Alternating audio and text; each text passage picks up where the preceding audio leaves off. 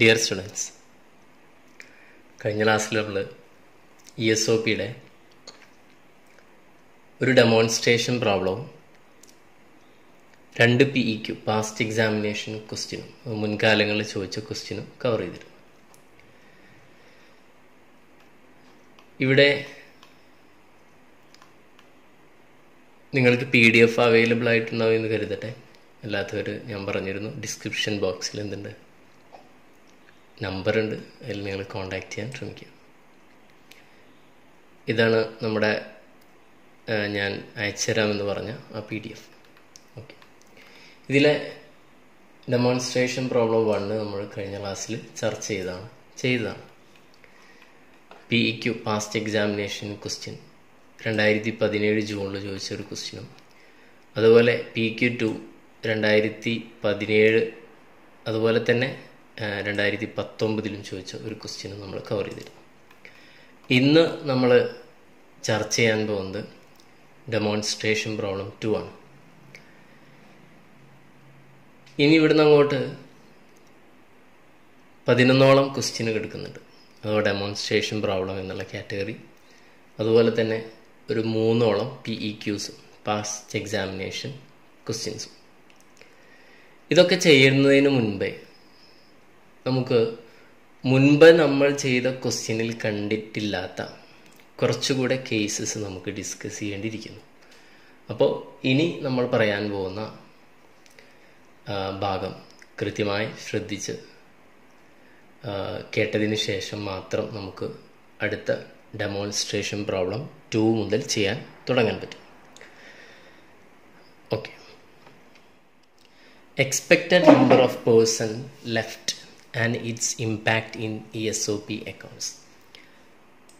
നമുക്കൊരിക്കലും പറയാൻ പറ്റാത്ത ഒന്നാണ്, നമ്മുടെ ഓർഗനൈസേഷനിൽ എത്ര എംപ്ലോയീസ് നിങ്ങൾ ഓപ്ഷൻ ഗ്രാൻഡ് ചെയ്ത ഡേറ്റിൽ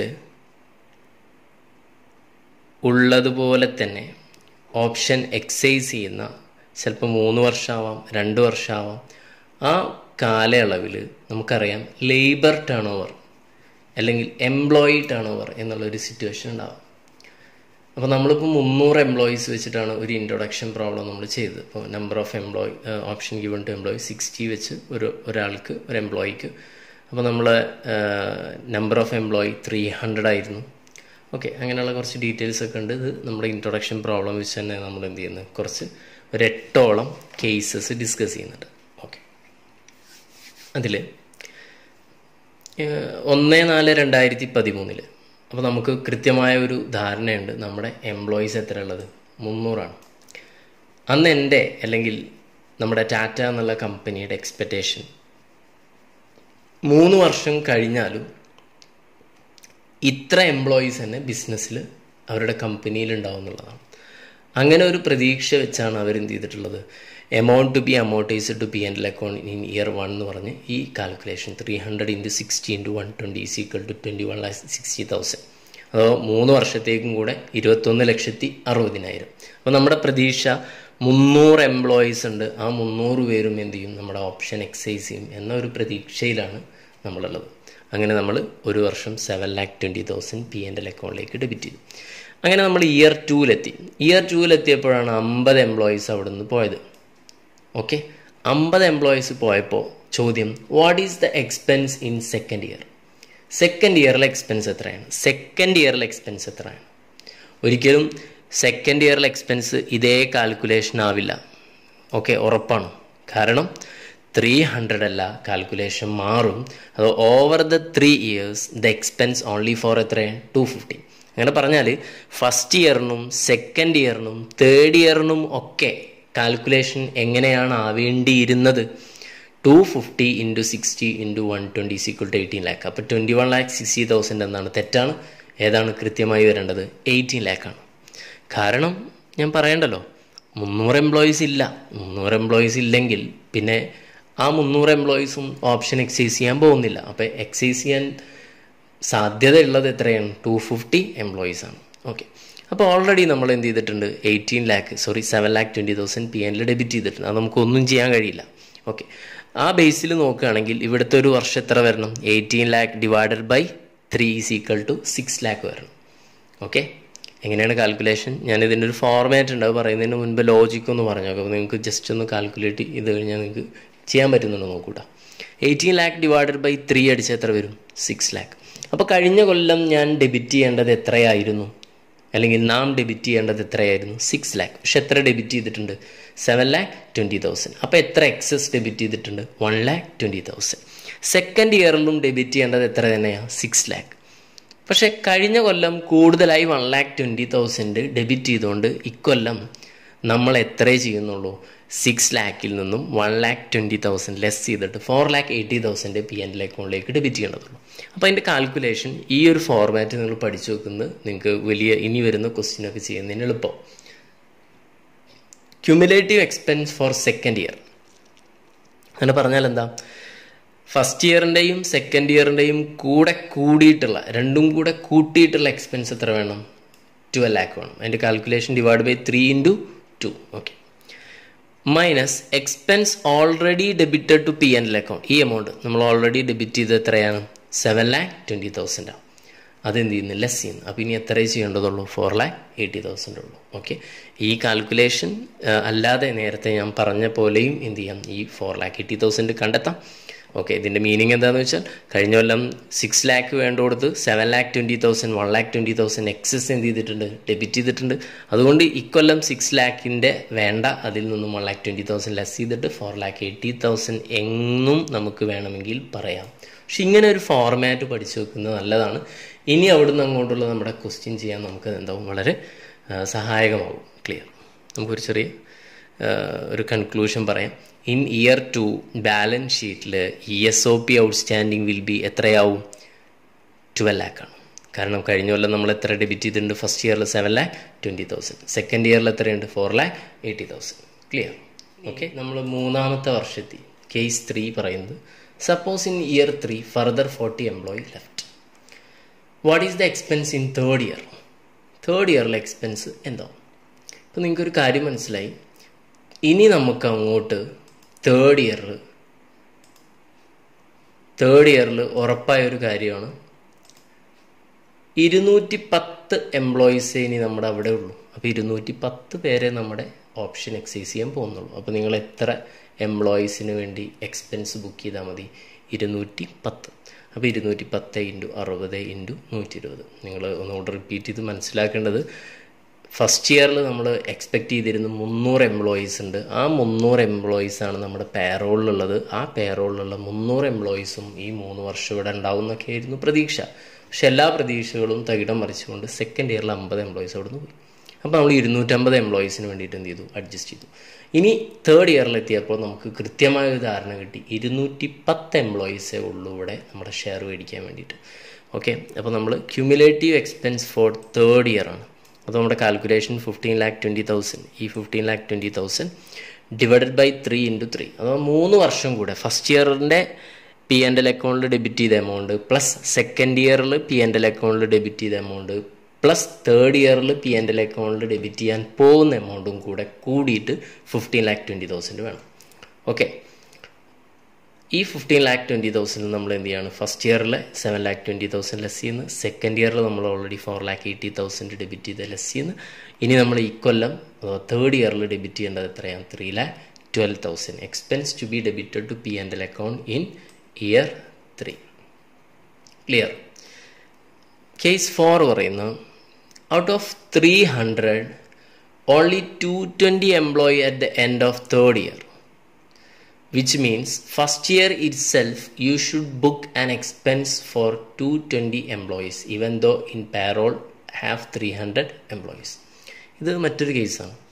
ആദ്യത്തെ കേസ് 1, 2, 3 എന്നുള്ളത് നമ്മളൊരു കണ്ടിന്യൂഷൻ ആയിട്ടാണ് വന്നത്. നിങ്ങൾ ഓർക്കുന്നുണ്ടാവും, കേസ് 1ൽ 300 ബുക്ക് ചെയ്തു, കേസ് 2ൽ 250 എംപ്ലോയീസിന് ബുക്ക് ചെയ്തു, കേസ് 3ൽ പിന്നെ 210 എംപ്ലോയീസിന് എന്ത് ചെയ്തു? ബുക്ക് ചെയ്തു.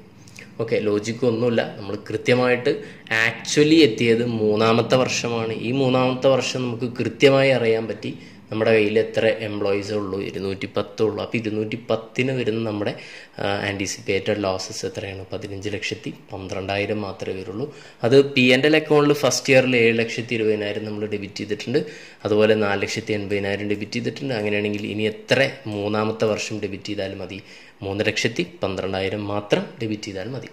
ഇനി കേസ് 4 ഒരു ഡിഫറെൻറ്റ് കേസാണ്. നമ്മുടെ കയ്യിൽ 300 എംപ്ലോയീസ് ആണ് ഉള്ളത്. നമുക്ക് ആദ്യത്തെ വർഷം തന്നെ, അഥവാ ജാനുവരി 1 ഇവിടെ നമ്മൾ ഫസ്റ്റ് ഏപ്രിൽ 2000 ഫസ്റ്റ് ഏപ്രിൽ തന്നെ, അഥവാ മൂന്നാമത്തെ വർഷത്തിൻ്റെ ആദ്യം തന്നെ നമുക്ക് കൃത്യമായ ധാരണയുണ്ട് 3 വർഷത്തിൻ്റെ അവസാനമാവുമ്പോഴേക്കും നമ്മുടെ എംപ്ലോയീസ് 220 ആവുള്ളൂ എന്നാണ്. ഓക്കെ, 220 ഉണ്ടാവുള്ളൂ. 220 employees at the end of third year, which mean first ഇയറേ നമുക്ക് എന്ത് അറിയാം? 220 ആണെന്ന് അറിയാം. അങ്ങനെയാണെങ്കിൽ നിങ്ങൾ നിർബന്ധമായും 300 കാൽക്കുലേറ്റ് ചെയ്യരുത്, 220 തന്നെ കാൽക്കുലേറ്റ് ചെയ്യണം. Okay, cumulative expense for third year എത്ര വരിക? 220 × 60 × 120, 15,84,000. ഓക്കെ, ഇനി അങ്ങനെ ഇരിക്കുമ്പോഴാണ് കേസ് 5 പറയുന്നത് സെക്കൻഡ് ഇയറിൽ. അങ്ങനെ നിങ്ങൾ ഓൾറെഡി എന്ത് ചെയ്താണ്? ഇവിടെ ഡെബിറ്റ് ചെയ്ത് നമ്മൾ പറഞ്ഞു 220 എംപ്ലോയീസിന് ഡെബിറ്റ് ചെയ്തു. കേസ് നിങ്ങൾ മനസ്സിലാക്കണം കേട്ടോ. നമുക്ക് ഫസ്റ്റിൽ തന്നെ അഥവാ ഗ്രാൻഡ് ചെയ്യുമ്പോൾ, ഓപ്ഷൻ ഗ്രാൻഡ് ചെയ്യുന്ന ദിവസം തന്നെ നമുക്ക് കൃത്യമായ ഒരു അറിവുണ്ട് 220 എംപ്ലോയീസേ നമ്മുടെ ഓപ്ഷൻ എന്ത് ചെയ്യുള്ളൂ? എക്സൈസ് ചെയ്യുള്ളൂ. ഓക്കെ, കാരണം 280 എംപ്ലോയീസ് അവിടെ ഉള്ളൂ. ഇനി അതിൽ വേറൊരു ട്വിസ്റ്റ് വരുന്നത്, നമ്മൾ സെക്കൻഡ് ഇയർ എത്തിയപ്പോൾ 50 എംപ്ലോയീസ് ആക്ച്വലി എന്ത് ചെയ്ത് ലെഫ്റ്റായി. How many employee are in our payroll? നമ്മുടെ പേറോളിൽ എത്ര എംപ്ലോയീസ് ഉണ്ട്? പേറോളിൽ 250 ആണ്. But we booked expense four 220 ആണ്. Okay, clear? കാരണം സെക്കൻഡ് ഇയർ അല്ല നമ്മൾ നോക്കുന്നത്, തേർഡ് ഇയർ എൻഡിൽ എത്ര എംപ്ലോയീസ് ഉണ്ടാവും. സെക്കൻഡ് ഇയറിൽ ചിലപ്പോൾ വരാം, അതൊന്നും നമുക്ക് പ്രശ്നമുള്ളതല്ല. നമ്മുടെ എക്സ്പെക്ടേഷൻ തേർഡ് ഇയറിൽ എത്ര ഉണ്ടാവും? 220 ആണ്. അപ്പോൾ നിങ്ങൾ എത്രയും തന്നെയാണ് ബുക്ക് ചെയ്യേണ്ടത്? 220. അപ്പോൾ നേരത്തെ കേസ് 4 കാൽക്കുലേഷൻ എന്താണോ അതേ കാൽക്കുലേഷൻ തന്നെയാണ് എവിടെയും വരുന്നുണ്ടാവുക, കേസ് 5 അഥവാ സെക്കൻഡ് ഇയർ ആയാലും വരും. ഓക്കെ, ഇനി തേർഡ് ഇയർ ആകുമ്പോൾ ട്വിസ്റ്റ് മാറും. തേർഡ് ഇയർ ആകുമ്പോൾ നിങ്ങൾക്ക് വന്നതാണ് ശരിക്കും ആക്ച്വൽ. 220 നമ്മുടെ എന്താണ്? എക്സ്പെക്റ്റഡ് ആണ്. പക്ഷേ ആക്ച്വൽ വരുന്നത് തേർഡ് ഇയറിലാണ്. 40 എംപ്ലോയീസ് ലെഫ്റ്റ് ആണ് ഓൺ പേറോൾ വി ഹാവ്. ഇപ്പോൾ നമ്മുടെ പേറോളിൽ 300-ൽ നിന്നും 50 ഫസ്റ്റ് ഇയർ സെക്കൻഡ് ഇയറിൽ പോയി, 40 തേർഡ് ഇയറിൽ പോയി. അപ്പോൾ എത്ര പേരുണ്ട്? 210 ഉണ്ട്. വി ഓൾറെഡി എസ്റ്റിമേറ്റഡ് എത്രയാണ് നമ്മൾ എസ്റ്റിമേറ്റ് ചെയ്തിട്ടുള്ളത്? 220. Now for how many employee V booked expense. ഇനി നമ്മൾ എക്സ്പെൻസ് ബുക്ക് ചെയ്യാൻ പോകുന്നത് എത്രയാണ്? 210 ആണ്. ശ്രദ്ധിക്കണം. ഓക്കെ, ഇവിടെ നമ്മൾ സെക്കൻഡ് ഇയറിൽ 50 പേര് ആക്ച്വലി പോയപ്പോഴും നമ്മൾ ഏതെടുത്തുള്ളൂ? 220 എടുത്തിട്ടുള്ളൂ. ബിക്കോസ് എന്താണ്? It is the actual employee who excise the option even if our estimation is 220. നമ്മുടെ എസ്റ്റിമേഷൻ 220 ആണെങ്കിൽ പോലും ആക്ച്വലി ഇനി എക്സൈസ് ചെയ്യാൻ പോകുന്നത് എത്ര എംപ്ലോയീസ് ആണ്? 210 ആണ്. Okay, clear? നമുക്കൊരു നോട്ട് നോക്കാം. The estimation of number of employee expected to be excise option may be in number 1 number of employee excise the option at end.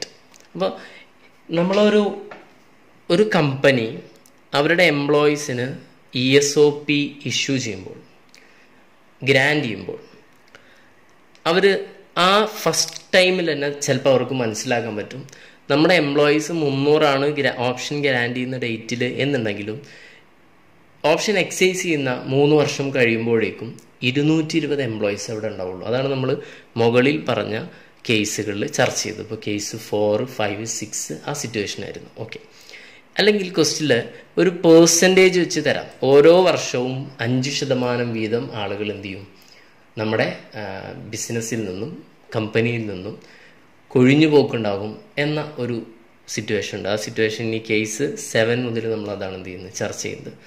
Okay, അതേപോലെ തന്നെ number 3 based on the number of person expected to live. മുകളിൽ നമ്മൾ പലപ്പോഴും ചർച്ച ചെയ്താണ്. First ഇയറിൽ എത്ര പേര് പോവും, 50 പേര്. സെക്കൻഡ് ഇയറിൽ എത്ര പേരും, 40. തേർഡ് ഇയറിൽ എത്ര പോവും, 30. അങ്ങനെയൊക്കെ പറഞ്ഞു തരുന്നതാണ്. അപ്പോൾ ക്വസ്റ്റിൽ ഇങ്ങനെ 3 ടൈപ്പിലാണ് എസ്റ്റിമേഷൻ നമുക്ക് ഇനി വരുന്ന ക്വസ്റ്റിൽ കാണാനുള്ളത്. ഇതൊക്കെ നമുക്ക് ക്വസ്റ്റിൽ പല സിറ്റുവേഷനിൽ എന്ത് ചെയ്യാനാണ്, ചർച്ച ചെയ്യാനുള്ളതാണ്. അതുകൊണ്ട് ഇത് വളരെ ശ്രദ്ധാപൂർവം കേട്ട് നോട്ടൊക്കെ എഴുതി പക്ക പെർഫെക്റ്റ് ആയിട്ടുള്ള പഠനം നടത്തുക. പിന്നീട് നമുക്ക് ഇനി ഓരോ പ്രോബ്ലം ചെയ്യുമ്പോഴും ഇത് ആവശ്യമായി വരും. Okay. The estimation of rate of departure can be made at the beginning of the year, during the year, end of the year. ഒന്നുമല്ല, നമ്മൾ ഈ പേഴ്സൻറ്റേജ് പറഞ്ഞില്ലേ, ഡിപ്പാർച്ചർ അഥവാ നമ്പർ ഓഫ് എംപ്ലോയി ലെഫ്റ്റ്, അത് ചിലപ്പോൾ നമ്മൾ പേഴ്സൻറ്റേജിൻ്റെ എസ്റ്റിമേഷൻ നടത്തുന്നത് ഒരു വർഷത്തിൻ്റെ ആദ്യത്തിലാവാം, അല്ല എന്നുണ്ടെങ്കിൽ ഡ്യൂറിങ് ദ ഇയർ ആവാം, അല്ലെങ്കിൽ ഇയറിൻ്റെ അവസാനമാകാം. അപ്പോൾ ഈ 3 കേസ് ഒന്ന് മനസ്സിലാക്കി വെക്കുക. ബിഗിനിങ്ങിലാവാം, ഡ്യൂറിങ് ആവാം, എൻഡ് ഓഫ് ദ ഇയർ ആവാം. ഇനി നമ്മൾ ചെയ്യാനിരിക്കുന്ന ഒരുപാട് ഡെമോൺസ്ട്രേഷൻ പ്രോബ്ലംസിൽ നമുക്ക് വളരെ ശ്രദ്ധാപൂർവം കൈകാര്യം ചെയ്യേണ്ട, അല്ലെങ്കിൽ പല ക്വസ്റ്റ്യനും ഹാൻഡിൽ ചെയ്യേണ്ട ഒരു ഏരിയയാണ് പറയാൻ പോകുന്നത്. ശ്രദ്ധിച്ചു വെക്കുക. കേസ് 7 നോക്കെ. The company at the beginning of first year, okay, estimate an average 5% leave each year. Number of employee left in first year എത്രയാണ്, 30. അപ്പോൾ നിങ്ങൾ കാൽക്കുലേഷൻ നോക്കിക്കോളൂ കേട്ടോ. 300 employees, number of employee expected to excise the option is equal to 300 into 95% into 95% into 95%. Okay, ഈ 95% calculation ആരും ഉണ്ടാവില്ല എന്നാണ് വിശ്വസിക്കുന്നത്. ഒന്നുമില്ല, 300ൻ്റെ 5% ആദ്യം പോകും. അപ്പോൾ 15 വരും. 15 പോയി കഴിഞ്ഞാൽ 285 എംപ്ലോയീസ് വരും. പിന്നെയും അടുത്ത വർഷം സെക്കൻഡ് ഇയറിൽ 5% പോകും. ആ 5% ഏതാണ്ട് 14.25 വരും. അതും ലെസ് ചെയ്ത് കഴിഞ്ഞാൽ 270 വരും. പിന്നെയും അതിൻ്റെ 5% തേർഡ് ഇയറിൽ പോകും. ആ 5% കണ്ടാൽ 13.53 കിട്ടും. അത് മൈനസ് ചെയ്ത് കഴിഞ്ഞാൽ 257, അഥവാ 257 എംപ്ലോയീസാണ് മൂന്നാമത്തെ വർഷത്തിലെ അവസാനത്തിൽ ഈ ഓപ്ഷൻ എക്സൈസ് ചെയ്യാനുണ്ടാവുക എന്നാണ് കാൽക്കുലേഷൻ. ക്ലിയർ? ഇവിടെ ബിഗിനിങ് എന്നുള്ളത് പ്രത്യേകം ശ്രദ്ധിക്കണം. ഓക്കെ, നോക്കിയാൽ മതി. അടുത്തത് company at the end of first year ആണ് എസ്റ്റിമേറ്റ് ചെയ്തുള്ള എത്രയാണ്, ആവറേജ് 5% ലീവ് ഈച്ച് ഇയർ. വ്യത്യാസങ്ങളൊന്നുമില്ല. ഇവിടെ ബിഗിനിങ് പറഞ്ഞു, ഇവിടെ ഏത് പറഞ്ഞു, എൻഡ് എന്ന് പറഞ്ഞു. ഓക്കെ, എൻഡ് ആകുമ്പോൾ നമ്മുടെ കാൽക്കുലേഷൻ നിങ്ങൾ ശ്രദ്ധിക്കണം. 300 മൈനസ് 30 ഇൻറ്റു 95% ഇൻറ്റു 95%. അങ്ങനെ പറഞ്ഞാൽ ഫസ്റ്റ് ഇയറിൻ്റെ എൻഡിൽ എസ്റ്റിമേഷൻ്റെ ആവശ്യമില്ല. കാരണം ഫസ്റ്റ് ഇയറിൻ്റെ എൻഡിൽ നമുക്ക് കൃത്യമായിട്ട് ആക്ച്വലി എത്ര എംപ്ലോയീസ് ഇവിടുന്ന് പോയിട്ടുണ്ടെന്ന് അറിഞ്ഞുകൂടെ, പിന്നെ എന്തിനു എസ്റ്റിമേറ്റ് ചെയ്യണം? അപ്പോൾ 30 ആണ്, 30 ലെസ് ചെയ്തു. പിന്നെ ആ 5% ആ വർഷം എടുക്കൂല, പക്ഷെ പിന്നീട് വരുന്ന വർഷങ്ങളിൽ ആ പെർസെൻറ്റേജ് എന്ത് ചെയ്യും, അപ്ലിക്കബിൾ ആവും. സെക്കൻഡ് ഇയറിനും തേർഡ് ഇയറിനും അപ്ലിക്കബിൾ ആവും. Clear? Okay. We want to know how many employee are there at the time of vesting. West ചെയ്യുന്ന സമയത്ത് എത്ര എംപ്ലോയി ഉണ്ടാവും എന്നതാണ് നമ്മുടെ ഈ പറഞ്ഞ 8ഓളം കേസ് നമ്മൾ ഡിസ്കസ് ചെയ്തു. ഇവിടെയൊക്കെ നമുക്ക് വേണ്ട ഒരു കൺക്ലൂഷൻ പോയിൻ്റാണിത്. നമുക്ക് വെസ്റ്റിംഗ് പീരീഡിൽ എത്ര നമ്പർ ഓഫ് എംപ്ലോയീസ് ഇവിടെ ഉണ്ടാവും എന്നറിയില്ല. ഓക്കെ, നോക്കാം. ഈ പോയിന്റ് നമുക്ക് പലപ്പോഴും question ആവശ്യമുള്ളതാണ്. If the estimation percentage was made during the year അല്ലെങ്കിൽ beginning of the year, then that year also subject to estimation. ഞാൻ പ്രത്യേകിച്ച് എക്സ്പ്ലെയിൻ ചെയ്യേണ്ട ആവശ്യമുണ്ടാവില്ല. കേസ് 7 ആണ് ഇതുമായി ബന്ധപ്പെട്ടത്. ഓക്കെ, ഇനി if the estimation was made end of the year ആണെങ്കിൽ then that year is not subject to estimation. കണ്ടില്ലേ, case 8 end of the year ആയതുകൊണ്ട് ആ വർഷം നമ്മൾ എന്ത് ചെയ്തില്ല, പെർസെൻറ്റേജ് എടുത്തില്ല. But consider actual number of employee left, estimation only four remaining period. Actual number of employee എത്ര ലെഫ്റ്റ് ചെയ്തുള്ള 30 ആണ്. അത് ലെസ് ചെയ്യണം, അത് കൺസിഡർ ചെയ്യണം. പിന്നീട് റിമെയിൻ ചെയ്യുന്ന പീരീഡിന് അത് estimation only for the remaining period എന്നാണ്. ഓക്കെ, ഈ പോയിന്റ് പ്രത്യേകം മനസ്സിലാക്കി വെക്കുക. അപ്പോൾ ബിഗിനിങ്ങിലാണെങ്കിൽ നമ്മൾ എന്ത് ചെയ്യും, സബ്ജക്റ്റ് ടു എസ്റ്റിമേഷൻ ആണ്. ആ year also subject to estimation ആണ്. ബിഗിനിങ്ങിൽ അല്ലെങ്കിൽ ഡ്യൂറിങ് ആയാലും കുഴപ്പമില്ല. എന്നാൽ എൻഡ് ആണെങ്കിൽ ആ വർഷത്തെ ആക്ച്വൽ എടുക്കുള്ളൂ. ആ വർഷം നിങ്ങൾ എന്ത് ചെയ്യില്ല, പെർസെൻറ്റേജ് അപ്ലൈ ചെയ്യില്ല. പക്ഷെ വെരി നെക്സ്റ്റ് ഇയർ മുതൽ എന്ത് ചെയ്യും, അത് അപ്ലൈ ചെയ്തുകൊണ്ടിരിക്കും. Okay, last some companies doesn't have any statistics. അങ്ങനെയാണെങ്കിൽ അവർക്ക് ഈ പറയുന്ന എസ്റ്റിമേഷൻ ഒന്നും പോസിബിൾ അല്ല. അവർ take the actual number of employee left. Okay, that's all. Just വായിച്ചുവിടുക. Demonstration problem 2 നോക്കാം മക്കളെ. ക്വസ്റ്റ്യൻ കണ്ടാൽ വലിയ ഗംഭീര ക്വസ്റ്റ്യൻ ആയിട്ടൊക്കെ തോന്നാം, പക്ഷേ വളരെ എളുപ്പമാണ്. ഇതിൽ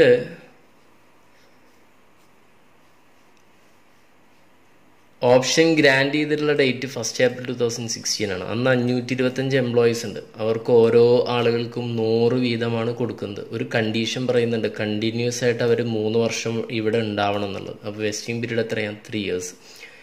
നോമിനൽ വാല്യൂ 100 രൂപ വില വരുന്ന സാധനം അവർക്ക് 125 കൊടുക്കുന്നത്. 100 രൂപ ഫേസ് വാല്യൂ അല്ലെങ്കിൽ നോമിനൽ വാല്യൂ ആണ് ബുക്ക് വാല്യൂയിലുള്ളത്. എന്നാൽ 149 രൂപയ്ക്കാണ് ട്രേഡ് ചെയ്യുന്നത്. അപ്പോൾ 149 മാർക്കറ്റിൽ വിൽക്കുന്നവർക്ക് എത്ര രൂപയ്ക്ക്? 125. അപ്പോൾ അവരുടെ വാല്യൂ ഓഫ് ഓപ്ഷൻ 24. ഏത് മെത്തേഡ് പ്രകാരം? ഇൻട്രിൻസിക് വാല്യൂ മെത്തേഡ് പ്രകാരം. ഓക്കെ, നമ്മുടെ അടുത്ത് ക്വസ്റ്റ്യൻ എന്താ പറഞ്ഞുള്ളത്? Compute the എക്സ്പെൻസ്ഡ് to B recognised in each year by fair value മെത്തേഡിലും പറയുന്നുണ്ട്, intrinsic value method. Show accounts in both the method. അത് നമ്മളിവിടെ ചർച്ച ചെയ്യുന്നില്ല. അക്കൗണ്ടുകൾ നമ്മുടെ ഫൈനലിൽ അക്കൗണ്ട് എന്ന് പറഞ്ഞ് സ്റ്റഡി മെറ്റീരിയലിലോ വർക്ക് ബുക്കിലോ മറ്റ് സജസ്റ്റഡിലോ പുതിയ സിലബസിലോ ഒന്നും കാണാനില്ല. അപ്പോൾ തൽക്കാലം മാറ്റി വെക്കുന്നു. ഓക്കെ, ഇനി അപ്പോൾ ഇവിടെ ഫെയർ വാല്യൂ ഉണ്ട്, ഇൻട്രിൻസിക് വാല്യൂ ഉണ്ട്. ഫെയർ വാല്യൂ ഒന്നുമില്ല, ക്വസ്റ്റിൽ കൃത്യമായി തന്നിട്ടുണ്ട്. എത്രയാണ്? 30. കണ്ട, fair value of option per share on grand date, അഥവാ ഈ പറയുന്ന ഗ്രാൻഡ് ഡേറ്റ് പറഞ്ഞാൽ അതാ 1 April 2016 അപ്പോൾ ഫെയർ വാല്യൂ എത്രയാണ്? 30. അപ്പോൾ ഇത് വളരെ സിമ്പിളാണ്. ഫെയർ വാല്യൂ ആണെങ്കിൽ 30, അല്ലെങ്കിൽ എത്ര എടുക്കും? 24 എടുക്കും. ഇൻട്രിൻസിക് വാല്യൂ ആണെങ്കിൽ എത്ര എടുക്കും? 24 എടുക്കും. നമ്മൾ ഫെയർ വാല്യൂ വെച്ച് ചെയ്താൽ പിന്നെ ഇൻട്രിൻസിക് വാല്യൂ നിങ്ങൾക്ക് ആ ടേബിളിൽ ഇട്ട് കഴിഞ്ഞാൽ 30യെ 24 റീപ്ലേസ് ചെയ്താൽ കിട്ടുന്നതാണ് നിങ്ങളുടെ ആൻസർ. വളരെ ഈസിയാണ് നിങ്ങൾക്ക് ചെയ്യാം. ഇനി നമ്മുടെ ക്വസ്റ്റ്യനിൽ ട്വിസ്റ്റ് ആക്കുന്ന കുറച്ച് കാര്യങ്ങളിലൂടെ പറയാം.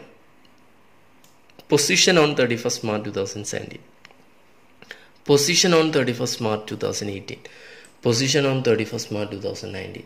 പൊസിഷൻ ഉണ്ട്, ഇതിപ്പോൾ നമ്മൾ നോക്കണ്ട. നമ്മുടെ വെസ്റ്റിംഗ് പീരീഡ് എത്രയേ ഉള്ളൂ? 3 years ഉള്ളൂ. ക്ലിയർ? ഓക്കെ. അപ്പോൾ നമ്മൾ നേരത്തെ പറഞ്ഞിരുന്നു, നമ്മുടെ ഒരു ടേബിൾ വരയ്ക്കാം. ടേബിള് അല്ലെങ്കിൽ നമ്മുടെ computation of expense to B recognised in each year കാണാൻ നമുക്കറിയാം. Number of employees into number of options into value per share. ഒന്നുകൂടെ റിപ്പീറ്റ് ചെയ്യാം. Number of employees into number of option into value per share. അപ്പോൾ number of employees നമ്മുടെ ക്വസ്റ്റ്യനിൽ 525 ആണോ? ആവില്ല, മാറിക്കൊണ്ടിരിക്കും. അടുത്ത് ഇൻറ്റു നമ്പർ ഓഫ് ഓപ്ഷൻ ആണ്. ഓപ്ഷൻ എത്രയാണ്? 100. അത് മാറുന്നുണ്ടോ? ഒരവസ്ഥയിലും ഒരു സിറ്റുവേഷനിലും അത് മാറുന്നില്ല, 100. ഇൻറ്റു അടുത്ത പറയുന്നത് value of option. Value of option എന്ന് പറഞ്ഞാൽ ഏതാണ്? 30. ഫെയർ വാല്യൂ ആവാം, അല്ലെങ്കിൽ എന്താവാം? ഇൻട്രിൻസിക് വാല്യൂ ആവാം. അപ്പോൾ നമ്മൾ ഏതിനെക്കുറിച്ചാണ് ചർച്ച ചെയ്യുന്നത്? ഫെയർ വാല്യൂവിനെ കുറിച്ചാണ് ചർച്ച ചെയ്യുന്നത്. എത്രയാ? 30. അപ്പോൾ ഏത് മാറില്ല? 30 മാറില്ല. ഞാനൊന്നുകൂടെ റിപ്പീറ്റ് ചെയ്യാം. നമ്പർ ഓഫ് എംപ്ലോയി എത്രയാണ്? 525 ആണോ? അല്ല. ഫസ്റ്റ് ഇയറിലും സെക്കൻഡ് ഇയറിലും തേർഡ് ഇയറിലും മാറിക്കൊണ്ടിരിക്കും. ഓക്കെ, അടുത്തത് നമ്പർ ഓഫ് ഓപ്ഷൻ. ഓപ്ഷൻ എത്രയാ? 100. അത് ഫസ്റ്റ് ഇയറിലും സെക്കൻഡ് ഇയറിലും തേർഡ് ഇയറിലും 100 തന്നെ. Value per share. Value per share എന്ന് പറയുമ്പോൾ ഇവിടെ ഫെയർ വാല്യൂ ഓഫ് ഓപ്ഷൻ എന്ന ക്വസ്റ്റ്യനിൽ തന്നിട്ടുണ്ട്. എത്രയാണ്? 30. അപ്പോൾ 3 വർഷം എത്രയാണ്? 30. പിന്നെ എവിടെയാണ് മാറ്റം? നമ്പർ ഓഫ് എംപ്ലോയി ആണ് മാറ്റം. ക്ലിയർ? ആ നമ്പർ ഓഫ് എംപ്ലോയീസിൻ്റെ മാറ്റം ഇവിടെ 3 ഇയറിൻ്റെ എൻഡിലായി തന്നിട്ടുണ്ട്. Year end. അപ്പോൾ ഇയർ എൻഡിൽ നമുക്ക് നോക്കാം. Estimated annual rate of departure എത്ര? 2%. ഇയർ സെക്കൻഡ് ഇയറിൻ്റെ എൻഡിൽ എത്രയാണ്? 3%. പിന്നെ തേർഡ് ഇയറിൽ അങ്ങനെ 1% തന്നിട്ടില്ല, ആക്ച്വൽ തന്നിട്ട്. അതുപോലെ 3 വർഷം നമുക്ക് നമ്പർ ഓഫ് എംപ്ലോയി ലെഫ്റ്റ് എത്രയാണ്? ഫസ്റ്റ് ഇയറിൽ 15. സെക്കൻഡ് ഇയറിൽ നമ്പർ ഓഫ് എംപ്ലോയി ലെഫ്റ്റ് എത്രയാണ്? 10. തേർഡ് ഇയറിൽ നമ്പർ ഓഫ് എംപ്ലോയി ലെഫ്റ്റ് എത്രയാണ്? 8. ഓക്കെ, ഇനി നമുക്ക് തൊട്ട് ബാക്കിലേക്കൊന്ന് പോവാം. തൊട്ട് ബാക്കിലേക്ക് പോയിട്ട് ഈ സ്റ്റേറ്റ്മെൻറ്റ് ഒന്ന് വായിക്കാം. If the estimation percentage was made end of the year, then that year is not subject to estimation. അഥവാ ഫസ്റ്റ് ഇയറിൻ്റെ എൻഡിലാണ് ഒരു എസ്റ്റിമേഷൻ പെർസെൻറ്റേജ് എന്നുണ്ടെങ്കിൽ നമ്മൾ ആ വർഷം ആ പെർസെൻറ്റേജ് കൺസിഡർ ചെയ്യില്ല. പിന്നീട് വരുന്ന സെക്കൻഡ് ഇയറിലും തേർഡ് ഇയറിലും എന്ത് ചെയ്യും? കൺസിഡർ ചെയ്യാം. സെക്കൻഡ് ഇയറിൻ്റെ ലാസ്റ്റിലാണ് ഒരു പെർസെൻറ്റേജ് നമുക്ക് ഡിപ്പാർച്ചർ പെർസെൻറ്റേജ് തരുന്നതെന്നുണ്ടെങ്കിൽ നമ്മൾ സെക്കൻഡ് ഇയറിൽ അത് കൺസിഡർ ചെയ്യില്ല, തേർഡ് ഇയറിലാണ് കൺസിഡർ ചെയ്യുക. ഓക്കെ, ഇനി അപ്പോൾ ഫസ്റ്റ് ഇയറിലും സെക്കൻഡ് ഇയറിലും നമ്മൾ അങ്ങനെയാണെങ്കിൽ കൺസിഡർ ചെയ്യുന്നത് ആ വർഷത്തെ ആക്ച്വൽ എംപ്ലോയി ലെഫ്റ്റ്, അതാണ് പറയുന്നത് ഇവിടെ. സ്റ്റേറ്റ്മെൻറ്റ് ഒന്നുകൂടെ വായിക്കാം. But consider actual number of employee left, estimation only four remaining period. അത് ഫസ്റ്റ് ഇയറിലെ പെർസെൻറ്റേജ് ഇയർ എൻഡിൽ തന്നാൽ ആ വർഷത്തെ ആക്ച്വൽ എംപ്ലോയി ലെഫ്റ്റ് എടുക്കും. പിന്നെ പെർസെൻറ്റേജ് അപ്ലിക്കബിൾ ആവും അത് സെക്കൻഡ് ഇയറിലും തേർഡ് ഇയറിലും. ക്ലിയർ? അല്ലെങ്കിൽ നമുക്ക് ക്ലിയർ ആക്കാം. നോക്കാം, ഇവിടെ നോക്കാം. ഈ ക്വസ്റ്റ്യനിൽ തന്നെ നമുക്ക് എടുത്തിട്ട് ആൻസറിലേക്ക് പോയിട്ട് തിരിച്ച് പിന്നെയും ക്വസ്റ്റ്യനിലേക്ക് വരാം. നോക്കൂട്ടാ, 525 എംപ്ലോയീസ് അല്ലേ? കറക്റ്റ്. ഇനി നമ്മൾ ഇയർ എൻഡ് എത്താണ്, അഥവാ 1 April 2016 കഴിഞ്ഞ് നമ്മുടെ ഫസ്റ്റ് ഇയർ എൻഡ് എന്നാ വരിക 31 March 2017 നമ്മൾ value of option amount to B recognised to P&L account കാണാൻ പോവാണ്. അതിനുവേണ്ടി നമുക്ക് നമ്മുടെ ഇക്വേഷൻ നമ്മൾ പറഞ്ഞു എന്താ, number of employee into number of option into value per share. അപ്പം നമ്പർ ഓഫ് എംപ്ലോയി കാണുമ്പോൾ 525 മൈനസ് 15, കാൽക്കുലേഷൻ ശ്രദ്ധിക്കണം, മൈനസ് 15. 2% എടുക്കുമോ? ഇല്ല. ഇനി ഇൻറ്റു, അപ്പോൾ ഫസ്റ്റ് ഇയർ കഴിഞ്ഞു കേട്ടോ. ഫസ്റ്റ് ഇയർ എങ്ങനെ പറയുന്നത് 525 മൈനസ് 15. ഇനി അടുത്ത സെക്കൻഡ് ഇയറിലും തേർഡ് ഇയറിലും നമ്മൾ ഏതെടുക്കും? 2% വീതം എടുക്കും. ക്ലിയർ? നമുക്ക് നോക്കാം കാൽക്കുലേഷൻ. നിങ്ങൾക്ക് ചിലപ്പോൾ പറഞ്ഞാൽ മനസ്സിലാവണമെന്നില്ല. നമ്മൾ ഇതുവരെ പറഞ്ഞുകൊണ്ടിരുന്നതാണ് എന്താ, number of employee into number of option into value per share. നോക്കാം. 2016, 17, 17, 18 ഇതാണ് നമ്മുടെ 3 വർഷം. Number of employee first 490. ഇതെങ്ങനെ സാർ 490 കിട്ടി? Nothing great. നമ്മൾ പറഞ്ഞുകൊണ്ടേയിരിക്കുന്നു 525 മൈനസ് ഫസ്റ്റ് ഇയറിലെ പെർസെൻറ്റേജ് എത്ര ഡിപ്പാർച്ചർ ക്വസ്റ്റിൽ തന്നിട്ടുണ്ട്? 2% തന്നിട്ടുണ്ട്. പക്ഷെ അതെടുത്തോ? ഇല്ല. കാരണം അത് ഇയർ എൻഡിലായതുകൊണ്ട്. ഓക്കെ. ഇനി 98% ഏതിൻ്റെയാ? ഈ സെക്കൻഡ് ഇയറിലേക്ക്. അതേപോലെ ഈ 90% ഏതിൻ്റെയാ? ഈ സെക്കൻഡ് ഇയറിലേക്ക്. അപ്പോൾ estimation of number of employee departure ഏത് മാത്രമേ കൺസിഡർ ചെയ്യുള്ളൂ? പിന്നീട് അങ്ങോട്ടുള്ള സബ്സിക്വൻറ്റ് ഇയറിൽ കൺസിഡർ ചെയ്യും. ആ വർഷത്തെ ഏതെടുക്കും? ആക്ച്വൽ എടുക്കും. ക്ലിയർ? ഓക്കെ. ഇനി നമുക്ക് ക്വസ്റ്റ്യൻ ഒന്നുകൂടെ വായിച്ച് തിരിച്ചെന്ത് ചെയ്യാം, കംപ്ലീറ്റ് ചെയ്യാൻ വരാം. ഓക്കെ,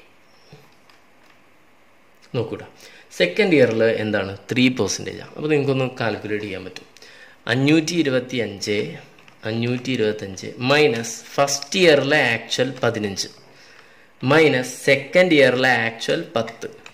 അപ്പോൾ 500 കിട്ടും. ഇൻറ്റു എത്ര പെർസെൻറ്റേജ്? മൈനസ് 3% എന്ന് പറയാം. അല്ലെങ്കിൽ ഇൻറ്റു എത്രയാക്കിയാൽ മതി? 97%. ഓക്കെ. തേർഡ് ഇയറിൽ പോയാൽ പെർസെൻറ്റേജിൻ്റെ ഒന്നും ആവശ്യമില്ല. തേർഡ് ഇയറിൽ നിങ്ങൾക്ക് കൃത്യമായിട്ട് അറിയാം. ഫസ്റ്റ് ഇയറിൽ 15 പേരും സെക്കൻഡ് ഇയറിൽ 10 പേരും തേർഡ് ഇയറിൽ എത്ര പേരും? 8 പേരും. അങ്ങനെ ആക്ച്വലി നമ്മുടെ കയ്യിൽ നിന്ന് 15 പ്ലസ് 10 പ്ലസ് 8 അങ്ങനെ 33 പേര് പോയിട്ടുണ്ട്. മൈനസ് എത്രയാ? 525. അപ്പം എത്ര വരും? 492 വരും. ക്ലിയർ? ഓക്കെ. കാൽക്കുലേഷൻ ഒന്നുകൂടെ നോക്കാം. ഫസ്റ്റ് ഇയർ ഓക്കെയാണ്. സെക്കൻഡ് ഇയർ 485 എങ്ങനെ കിട്ടി? 525 മൈനസ് 15 മൈനസ് 10 ഇൻറ്റു 97. 97 എങ്ങനെ കിട്ടിയെന്ന് മനസ്സിലായില്ലേ? 3% ആണ് സെക്കൻഡ് ഇയറിലുള്ളത്. ഓക്കെ. അതേപോലെ ഇവിടെ 525 15 മൈനസ് 10 മൈനസ് 8. ഓക്കെ, ക്ലിയർ ആണെന്ന് വിചാരിക്കട്ടെ. നിങ്ങൾക്ക് എന്തെങ്കിലും ഡൗട്ട് ഉണ്ടെങ്കിൽ ഇനി താഴെ കാണുന്ന നമ്പറിൽ നിങ്ങൾ എന്ത് ചെയ്യുക?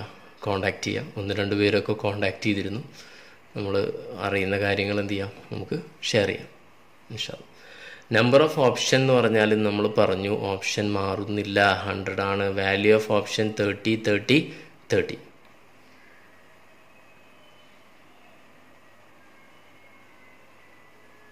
ടോട്ടൽ എക്സ്പെൻസ് എത്രയാണ്? 40 lakh 70,000.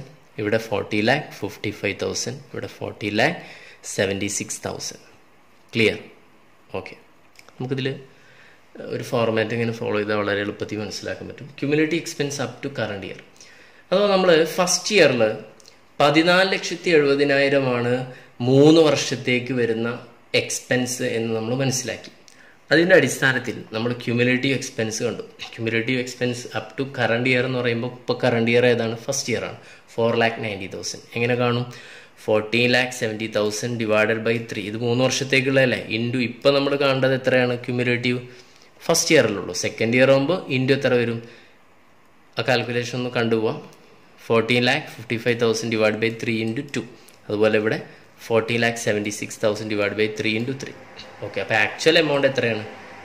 ഇതാണ് ആക്ച്വൽ എമൗണ്ട് വരുന്നത്. ഓക്കെ, ഇനി നമ്മൾ less expense already recognised in previous ഇയറിൽ റെക്കഗ്നൈസ് ചെയ്തത്, ഇത് ഫസ്റ്റ് ഇയർ അല്ലേ, പ്രീവിയസ് ഇയറിൽ ഒന്നും റെക്കഗ്നൈസ് ചെയ്യാനില്ലല്ലോ. പക്ഷെ ഇവിടെ ഉണ്ട്, ഇവിടെ ഫസ്റ്റ് ഇയറിൽ ഇതാ 4,90,000 ഓൾറെഡി എന്ത് ചെയ്യുന്നുണ്ട്, P&L അക്കൗണ്ടിലേക്ക് എന്ത് ചെയ്തിട്ടുണ്ട്, ക്രെഡിറ്റ് ചെയ്തിട്ടുണ്ട്. അത് എന്ത് ചെയ്യുക, ലെസ് ചെയ്യണം. അതേപോലെ ഇവിടെ തേർഡ് ഇയറിൽ എത്തുമ്പോൾ 9,70,000 ഓൾറെഡി നമ്മൾ എന്ത് ചെയ്യുന്നുണ്ട്, P&L അക്കൗണ്ടിലേക്ക് ക്രെഡിറ്റ് ചെയ്തിട്ടുണ്ട്. അപ്പോൾ ഇനി ലെസ് ചെയ്താൽ കിട്ടുന്ന എക്സ്പെൻസ് ആണെന്ത്, ഓരോ വർഷവും P&L അക്കൗണ്ടിൽ ഡെബിറ്റ് ചെയ്യേണ്ടത്. ഓക്കെ, ഞാൻ ഒന്നുകൂടെ പറയാം. 4,70,000 ആണെന്ത് ഫസ്റ്റ് ഇയറിൽ. അപ്പോൾ അന്ന് നമുക്ക് ഈ വർഷങ്ങളിലെ 17, 18, 19 അതുപോലെ 17, 18 ഒന്നും അറിയില്ല കേട്ടോ. ഓക്കെ, ഇതൊന്നും അറിയാത്ത ഒരവസ്ഥയിൽ നിങ്ങൾ ഈ 16, 17 മാത്രം ഫോക്കസ് ചെയ്യാം. 490 എംപ്ലോയീസ് ആണ് നമുക്ക് മനസ്സിലായി. 100 ഒരാൾക്ക് വെച്ച് 30 രൂപ വെച്ച് 14,70,000 നമുക്ക് കോസ്റ്റ് വരും, എക്സ്പെൻസ് വരുന്നു നമ്മൾ മനസ്സിലാക്കിയതിൻ്റെ അടിസ്ഥാനത്തിൽ ഈ വർഷത്തേക്ക് നമുക്ക് വരുന്ന എക്സ്പെൻസ് എത്രയെന്ന് മനസ്സിലായി, 4,90,000 എന്ന് മനസ്സിലായി. ക്ലിയർ? അപ്പോൾ നിങ്ങൾക്ക് ഈ ഒരു കോളത്തിനെ കുറിച്ചൊന്നും ബോധപ്പെടേണ്ട ആവശ്യമില്ല. സെക്കൻഡ് ഇയറിൽ എത്തിയപ്പോഴാണ് 490 അല്ല 485 എംപ്ലോയീസേ ഉണ്ടാവുള്ളൂ എന്നുള്ള മറ്റൊരു എക്സ്പെക്റ്റേഷനിലെത്തിയത്. അങ്ങനെ 100 വെച്ച് 30 വെച്ച് 14,55,000 നമ്മൾ എന്ത് ചെയ്ത് കരുതിയത്. ഓക്കെ, അങ്ങനെയാണെങ്കിൽ നമ്മൾ ഓൾറെഡി എന്ത് ചെയ്തിട്ടുണ്ട്, 14,55,000 ഉള്ളത്. അപ്പോൾ നമ്മൾ ക്യുമുലേറ്റ് ചെയ്തു, അഥവാ ഫസ്റ്റ് ഇയറിലും സെക്കൻഡ് ഇയറിലും കൂടെ എത്ര വേണമെന്ന് നമ്മൾ മനസ്സിലാക്കി, 9,70,000 വേണമെന്ന് മനസ്സിലാക്കി. അതിൻ്റെ അടിസ്ഥാനത്തിൽ നമ്മൾ ഫസ്റ്റ് ഇയറിൽ ഓൾറെഡി 4,90,000 എന്ത് ചെയ്തിട്ടുണ്ട്, P&L ഡെബിറ്റ് ചെയ്തിട്ടുണ്ട്. അപ്പോൾ ഇനി സെക്കൻഡ് ഇയറിൽ എത്ര ഡെബിറ്റ് ചെയ്താൽ മതി, 4,80,000. ക്ലിയർ? ഇനി അങ്ങനെ ഇരിക്കുമ്പോഴാണ് പിന്നെയും ഇവിടെ ചെറിയൊരു മാറ്റം വന്നത്. ഇവിടെ കാൽക്കുലേഷൻ മിസ്റ്റേക്ക് ഉണ്ട്, ഇവിടെ 492 ആണ് വരിക. ഓക്കെ, നിങ്ങൾ ക്ലിയർ ചെയ്യണേ. അങ്ങനെ മനസ്സിലാക്കിയപ്പോൾ 100 ഷെയർ വെച്ച് 30 എന്താണ് വാല്യൂ വെച്ചിട്ട് എന്ത് ചെയ്തു, ഓപ്ഷൻ എക്സൈസ് ചെയ്യുകയാണെങ്കിൽ നമുക്ക് 40,76,000 ആണ് എന്ത് വരിക, കോസ്റ്റ് വരിക. ഈ 40,76,000 നമ്മൾ 3 വർഷത്തേക്ക് വരുമ്പോൾ പിന്നെ പറയണ്ട എത്ര തന്നെ വരും, ഡിവൈഡ് ബൈ 3 ഇൻറ്റു 3 അടിച്ച ആ എമൗണ്ട് തന്നെ വരും. ഇവിടെ നമ്മൾ ഫസ്റ്റ് ഇയറിലും സെക്കൻഡ് ഇയറിലായിട്ട് ക്യുമുലേറ്റ് ചെയ്ത് വെച്ചാൽ ഇത് നോക്കിയാൽ മതി. Cumulative expense up to current year എന്ന് പറയുമ്പോൾ ഇവിടെ എത്തുമ്പോൾ ഏതാണ്, ഫസ്റ്റ് ഇയർ മാത്രം. ഇവിടെ എത്തുമ്പോൾ ഏതാണ്, ഫസ്റ്റ് ഇയറും സെക്കൻഡ് ഇയറും. ആ ഫസ്റ്റ് ഇയറിനും സെക്കൻഡ് ഇയറിലും നമ്മൾ ഡെബിറ്റ് ചെയ്തത് 9,70,000 ആണ്. അപ്പോൾ ഇനി നമ്മൾ എത്ര ഡെബിറ്റ് ചെയ്താൽ മതി, 5,06,000. അപ്പോൾ നിങ്ങൾ ഈ എമൗണ്ട് ഒന്ന് ടോട്ടൽ ചെയ്താൽ നിങ്ങൾക്ക് കാണാൻ കഴിയും, 4,90,000 plus 4,80,000 plus 5,06,000 is equal to 40,76,000. Okay, ഇനി അടുത്തതായിട്ട് നമ്മൾ നോക്കുന്നത് ഇൻട്രിൻസിക് വാല്യൂ മെത്തേഡാണ്.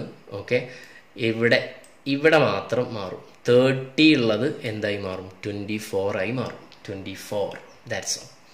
അങ്ങനെ ഇതിൽ തന്നെ നേരിട്ടൊന്ന് അപ്ലൈ ചെയ്താൽ നിങ്ങൾക്ക് എന്ത് ചെയ്യാൻ പറ്റും, ഈ ക്വസ്റ്റ്യൻ ചെയ്യാൻ കഴിയും. അപ്പോൾ ഈ ക്വസ്റ്റ്യനിൽ നിങ്ങൾ ഈ ഒരു ഫോർമാറ്റ് വളരെ പെർഫെക്റ്റായി പഠിക്കുക. കാരണം ഇനി ഇവിടുന്ന് അങ്ങോട്ടുള്ള എല്ലാ ക്വസ്റ്റ്യനും, ഒട്ടുമിക്ക ക്വസ്റ്റ്യനുകൾക്കും നമുക്ക് ഈ ഒരു ഫോർമാറ്റ് ഫോളോ ചെയ്യുന്നത് എന്താണ് ഒന്നുകൂടെ ഇഫക്റ്റീവ് ആവുമെന്നാണ് ഞാൻ മനസ്സിലാക്കുന്നത്. ഓക്കെ, അടുത്തതായി നമുക്ക് ഡെമോൺസ്ട്രേഷൻ പ്രോബ്ലം 3 നോക്കാം. കുറച്ച് ലെങ്തി ആയിട്ടുള്ളതാണ്, പക്ഷെ സിമ്പിളാണ്. നോക്കാം. X Limited grant 100 share option to each of 400 employees. അപ്പോൾ 100 ആണ് ഷെയർ ഓപ്ഷൻ ഉള്ളത്. ഒരു എംപ്ലോയിക്ക് 100 വെച്ചിട്ട് എത്ര എംപ്ലോയീസ് ഉണ്ട്, 400 എംപ്ലോയീസ് ഉണ്ട്. ഒരു കണ്ടീഷൻ പറയുന്നുണ്ട്, they are continuing in service for 3 years. അപ്പോൾ 3 വർഷം അവർക്ക് എന്തുണ്ടാവണം, വെസ്റ്റിംഗ് പീരീഡ് ഉണ്ട് എന്നർത്ഥം. Fair value of the share option on the grand date is എത്രയാണ്, 30. അപ്പോൾ നമ്മുടെ value of share, the value of share should be amortised over the vesting പീരീഡിലെ value of share. Okay, ഇതിൽ ABCDE വരെയുള്ള question നമുക്ക് എന്ത് ചെയ്യാം, F ഉണ്ട്, G ഉണ്ട്. നമ്മൾ ഈ വരെ പെട്ടെന്ന് എന്ത് ചെയ്യുന്നു, ആൻസർ ചെയ്ത് പോകുന്നു. Is there any share based payment transaction as per ഇൻഡേഴ്സ് 1 or 2? Yes. Is the transaction equity settled or cash settled? ഒരു സംശയമില്ലല്ലോ, നമ്പർ ഓഫ് ഷെയർ എന്ന് പറഞ്ഞ് തന്നെയല്ലേ കൊടുക്കുന്നത്. ഓക്കെ, ഏതാണ്? Equity സെറ്റിലാണ്. At what value the transaction will be recognised? ₹30. ഇവിടെ തന്നല്ലോ face value, അത് value of option, അതാണത്. When will the transaction B recognised? ഓരോ വർഷവും. Amortised in every relevant year to service received. ഏതാ റെലവൻറ്റ് ഇയർ എന്ന് പറഞ്ഞാൽ എത്രയാ? 3 years ആണ്. ഓക്കെ, കണ്ടിന്യൂയിങ് 3 years എന്നല്ല പറഞ്ഞല്ല vesting period. Okay, amortised over the vesting period, അതാണ് മീൻ ചെയ്യുന്നത്. What amount of expense will be recognised in each year? ഒന്നുമില്ല, വളരെ സിമ്പിളാണ്. Amount of expense to B recognised 400 employees. ഒരു എംപ്ലോയി 100 ഓപ്ഷൻ വെച്ച് ₹30 വെച്ച്. ഓക്കെ, എത്ര വരും? 12 lakh ഡിവൈഡഡ് ബൈ 3. 3 വർഷം ഡിവൈഡ് ചെയ്യുമ്പോൾ first year, second year, third ഇയറിൽ റെമ്യൂണറേഷൻ ഓരോ വർഷവും 4 lakh, 4 lakh, 4 lakh. Cumulative remuneration എന്ന് പറയുമ്പോൾ ഫസ്റ്റ് ഇയറിൽ 4 lakh, സെക്കൻഡ് ഇയർ 4 + 4 എത്രയാവും? 8 lakh, തേർഡ് ഇയറിൽ എത്രയാണ്? 12 lakh. ഒന്നുമില്ല, ഫസ്റ്റ് ഇയറിൽ നമ്മൾ employees compensation expense account debtor to ESOP outstanding എത്ര എഴുതും? 4 lakh. സെക്കൻഡ് ഇയറിലും ആ സെയിം എൻട്രി തന്നെ എഴുതും, same amount. Third ഇയറിലും same entry, same amount. Second year ആകുമ്പോൾ ESOP ഔട്ട്സ്റ്റാൻഡിങ്ങിൽ ഫസ്റ്റ് ഇയറിൽ 4 lakh, സെക്കൻഡ് ഇയറിൽ എത്ര ഉണ്ടാവും? 8 lakh, തേർഡ് ഇയറിൽ അത് 12 lakh ആയിട്ട് വരും. അതാണ് ഈ ക്യുമുലേറ്റീവ് എന്ന് പറയാനുള്ള കാരണം. ഓക്കെ, അപ്പോൾ ഈ വരെ കഴിഞ്ഞു. ഇനി സെയിം ക്വസ്റ്റ്യൻ തന്നെ എഫ് എന്നുള്ള കാറ്റഗറിയാണ് നമ്മൾ നോക്കുന്നത്. ഒന്നുമില്ല, ഈ മുകളിൽ തന്ന ക്വസ്റ്റ്യൻസൊക്കെ അതുപോലെ തന്നെയാണ്. അതിൽ ഈ 400 എംപ്ലോയീസിൽ ചെറിയൊരു മാറ്റം വരുന്നുണ്ട്. എന്താണെന്ന് വെച്ചാൽ weighted average probability that entities estimate that 20%, 20 number അല്ല പെർസെൻറ്റേജ് ആണ്, of employee will leave during the 3 years. During the 3 years എന്നാണ് പറഞ്ഞുള്ളത്. ഫസ്റ്റ് ഇയറിൽ 30, 20%, സെക്കൻഡ് ഇയറിൽ 20, തേർഡ് ഇയറിൽ 20, അങ്ങനെയല്ല. ഓക്കെ, അപ്പോൾ കാൽക്കുലേഷൻ നമുക്കറിയാം. നോക്കൂ, എഫിൻ്റെ കാൽക്കുലേഷൻ 400 മൈനസ് എത്ര വരും? 20 തരും. അപ്പോൾ ത്രൂ ഔട്ട് ദ 3 years മൊത്തം ടോട്ടലി നമുക്ക് വരുന്നത് എത്രയാണ്? 20%. അപ്പോൾ നമ്മുടെ നമ്പർ ഓഫ് എംപ്ലോയി എക്സ്പെക്റ്റഡ് എത്രയാവും? 320 ആവും. ബാക്കി കാൽക്കുലേഷൻ 100ഉം 30ഉം ഒരുപോലെയാണ്. അപ്പോൾ 9,60,000 ആണ്. തൊട്ട് മുൻപ് 12 lakh ആയിരുന്നു. അത് നമ്മൾ 400 × 100 × 30 അടിച്ചപ്പോഴാണ്. ഓക്കെ, ഇവിടെ വേറെ പ്രശ്നങ്ങളൊന്നുമില്ല, വളരെ ഈസിയാണ്, നിങ്ങൾക്ക് കാൽക്കുലേറ്റ് ചെയ്യാവുന്നുള്ളൂ. ഓക്കെ, ക്യുമുലേറ്റീവ് എമൗണ്ട് അങ്ങനെ വരും. അടുത്ത് സെയിം ക്വസ്റ്റ്യൻ തന്നെ നമ്മൾ എഫ് വന്നു, പിന്നെ ഒപ്പം തന്നെ എന്തും കൂടെ വരികയാണ്? ജിയും കൂടെ വരികയാണ്. ഓക്കെ, അഡീഷൻ ഓഫ് എഫ്, കാരണം ഈ ഭാഗം എന്തായാലും ഉണ്ടാവണം.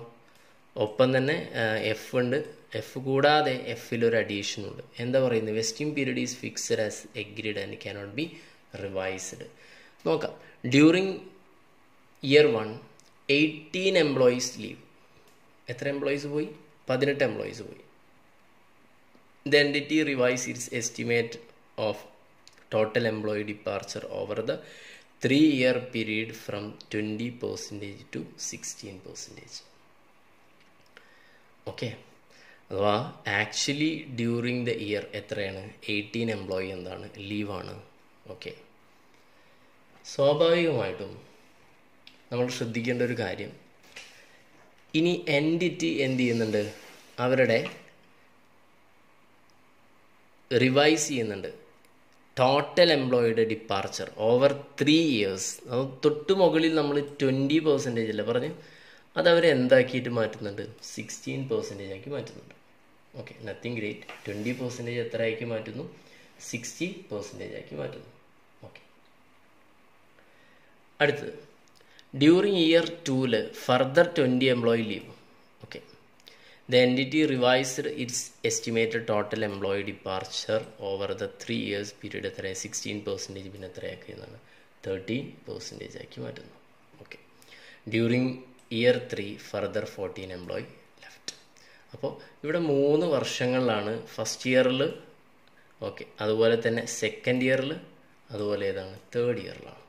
ഓക്കെ, ഇനി all the continuing employees exercise the option to subscribe in the equity share of ₹10 each and 50 only when the market price 80. Market price 80 ആണ്. അപ്പോൾ 80 ഉള്ളപ്പോൾ ഇവിടെ എത്ര? 50 എന്ത് ചെയ്തിട്ടുണ്ട്? അവർ എക്സൈസ് ചെയ്തിട്ടുണ്ട്. അഥവാ ഇതാണ് എക്സൈസ് പ്രൈസ്, ഇതാണ് മാർക്കറ്റ് പ്രൈസ്. ഇത് രണ്ടും തമ്മിലുള്ള ഡിഫറൻസ് ആണ് മുകളിൽ തന്ന ഏത് പ്രൈസ്? ഇതേ ഈ value of fair value of share option, അഥവാ 80 - 50. ഫെയർ വാല്യൂ ഓഫ് ഓപ്ഷൻ പ്രത്യേകം തന്നിട്ടുണ്ട് 30. Okay, pass journal entry. അപ്പോൾ ഈ ഒരു ക്വസ്റ്റ്യൻ കൃത്യമായി എഴുതിയെടുത്ത് അതിന് ശേഷം മാത്രം നിങ്ങൾ എന്ത് ചെയ്യുക, അടുത്ത ഭാഗത്തേക്ക് പോകും. നമുക്ക് വളരെ ഈസി ആയിട്ട് എന്ത് ചെയ്യാം, ആൻസർ ചെയ്യാവുന്നേ ഉള്ളൂ. ഓക്കെ, കൺസെപ്റ്റും മറ്റൊക്കെ നമ്മൾ പറഞ്ഞതാണ്. ഫസ്റ്റ് ഇയറിലെ കഥ എന്ന് പറഞ്ഞാൽ 400 എംപ്ലോയീസ് ആണ്, 400 എംപ്ലോയീസ് തന്നെയാണ്. അതിൽ ഫസ്റ്റ് ഇയറിൽ എത്ര പെർസെൻറ്റേജാണ് ഡിപ്പാർച്ചർ വരുന്നത്? 16% ആണ്. 20% റീപ്ലേസ് ചെയ്ത് 16 ആക്കിയാൽ നമ്മൾ ക്വസ്റ്റ്യൻ കണ്ടതാണ്. ഓക്കെ, 336. സെക്കൻഡ് ഇയറിൽ എത്തിയപ്പോഴേക്കും നമുക്ക് 13% ആയിട്ടുണ്ട്. ഓവറോൾ ആയിട്ടുള്ള പെർസെൻറ്റേജ് എത്ര ആയിട്ടുണ്ട്? 13% ആയിട്ടുണ്ട്. ഓക്കെ, 348. തേർഡ് ഇയർ ആകുമ്പോഴേക്കും നമ്മൾ നോക്കേണ്ടത് പെർസെൻറ്റേജ് അല്ല, മറിച്ച് ഫസ്റ്റ് ഇയറിൽ 18 പോയിട്ടുണ്ട്, സെക്കൻഡ് ഇയറിൽ 20 പോയിട്ടുണ്ട്, തേർഡ് ഇയറിൽ 14 എംപ്ലോയി പോയിട്ടുണ്ട്. അങ്ങനെ 348 നമ്മൾ എടുക്കുന്നത്. ഓക്കെ, അപ്പോൾ നിങ്ങൾ ഈ ഭാഗം ഒന്നുകൂടെ റിപ്പീറ്റ് ചെയ്യണം. ഇവിടെയാണ് ചിലപ്പോൾ നിങ്ങൾക്കൊരു കൺഫ്യൂഷൻ ഉണ്ടാവാം. എന്തുകൊണ്ട് ഫസ്റ്റ് ഇയറിൽ 18 എംപ്ലോയി പോയി നമ്മൾ 16% എടുത്തു, എന്തുകൊണ്ട് സെക്കൻഡ് ഇയറിൽ 20 എംപ്ലോയി പോയി, അതൊന്നും നമ്മൾ എന്ത് ചെയ്തിട്ടില്ല, കൺസിഡർ ചെയ്തിട്ടില്ല. കൺസിഡർ ചെയ്യാത്തതിൻ്റെ കാരണം നമുക്ക് വേണമെങ്കിൽ ഒന്നുകൂടെ ക്വസ്റ്റ്യൻ പോയി നോക്കി വായിച്ച് മനസ്സിലാക്കാൻ പറ്റും. During year 1 18 employees leaves. ശരിയാണ്, ഡ്യൂറിങ് എന്നുള്ളൊരു വാക്ക് നിങ്ങൾ പ്രത്യേകം ശ്രദ്ധിക്കണം. ഓക്കെ, നമ്മൾ പറഞ്ഞിട്ടുണ്ടായിരുന്നു എസ്റ്റിമേഷൻ എന്നുള്ളത് ഓപ്പണിങ്ങിലോ അല്ലെങ്കിൽ ഡ്യൂറിങ്ങിലോ ആണെങ്കിൽ ആ വർഷവും നമ്മൾ എന്ത് ചെയ്യും, കൺസിഡർ ചെയ്യും. അപ്പോൾ ആക്ച്വലി ആ വർഷത്തിൽ എത്ര എംപ്ലോയി ലീവ് എന്നുള്ളത് എന്തല്ല, നമ്മൾ കൺസിഡർ ചെയ്യില്ല. ഓക്കെ, മാത്രമല്ല ഇവിടെ വേറൊരു പോയിന്റ് കൂടെ ഉണ്ട്. NDT revised estimate of the total employee departure over the 3 പീരീഡാണ്. 3 years മൊത്തമായിട്ട് നമ്മൾ എക്സ്പെക്ട് ചെയ്യുന്ന എത്ര പെർസെൻറ്റേജാണ്? 16%. അപ്പോൾ നിങ്ങൾ ഇനി ഏതെടുക്കണ്ട, ഫസ്റ്റ് ഇയറിൽ എത്ര ഉണ്ടായി, സെക്കൻഡ് ഇയറിൽ എത്ര ഉണ്ടായി, തേർഡ് ഇയറിൽ എത്ര ഉണ്ടായി എന്ന് എടുക്കണ്ട. 16% നിങ്ങൾ ഫസ്റ്റ് ഇയറിലും സെക്കൻഡ് ഇയറിലും തേർഡ് ഇയറിൽ എടുക്കണം. ഫസ്റ്റ് ഇയറിൽ എത്രയെന്ന് എടുക്കണ്ട, സെക്കൻഡ് ഇയറിൽ എടുക്കണ്ട. ഓക്കെ, ഇനി ഡ്യൂറിങ് സെക്കൻഡ് ഇയർ എത്തുമ്പോൾ ഫർദർ 20 എംപ്ലോയി ലീവ് ആയിക്കോട്ടെ. പക്ഷെ വേറെ പ്രശ്നമുണ്ട് ഇവിടെ. The NDT revise the estimate total employee departure over the 3 year period എന്നുണ്ട്. എത്രയാണ്? 13%.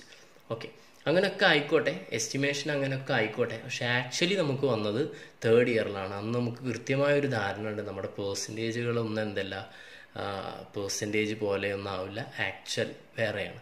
ഓക്കെ, എന്നാൽ ഇവിടെ വേറൊരു രസകരമായ സംഭവം, നമ്മൾ പേഴ്സൻറ്റേജ് എക്സ്പെക്റ്റ് ചെയ്ത പോലെ തന്നെയാണ് എന്ത് ചെയ്തിട്ടുള്ളത്, ആക്ച്വലി വന്നിട്ടുള്ളത്. അത് ഇൻസിഡൻ്റലായിട്ട് വരുന്നതാണ്. നിങ്ങൾക്കറിയാം, സ്റ്റാൻഡേർഡ് നമ്മൾ ഫിക്സ് ചെയ്യുന്നുണ്ട്, ആ സ്റ്റാൻഡേർഡ് തന്നെ എന്ത് ചെയ്യണമെന്നില്ല, നമ്മൾ അച്ചീവ് ചെയ്യണമെന്നില്ല, മാറ്റങ്ങളുണ്ടാവും. പക്ഷെ ഇവിടെ എന്ത് ചെയ്യുന്നതാണ്, എന്തോ ഒരു ഭാഗ്യത്തിന് അങ്ങനെ ആയി വന്നു, അത്ര മാത്രം.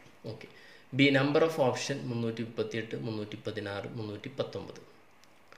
ഓക്കെ അല്ലേ?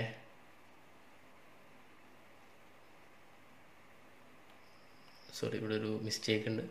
ഇവിടെ നമ്പർ ഓഫ് ഓപ്ഷൻ വരേണ്ടത് 338 അല്ല, ഇത് കോപ്പി പേസ്റ്റ് അടിച്ചപ്പോൾ ഒന്നാണ്. ഇവിടെ നമുക്ക് വരേണ്ടത് 100, 100, 100 ആണ്. ഓക്കെ, സോറി, നിങ്ങൾ കറക്റ്റ് ചെയ്യാം. 100, 100, 100, പിന്നെ 30, 30.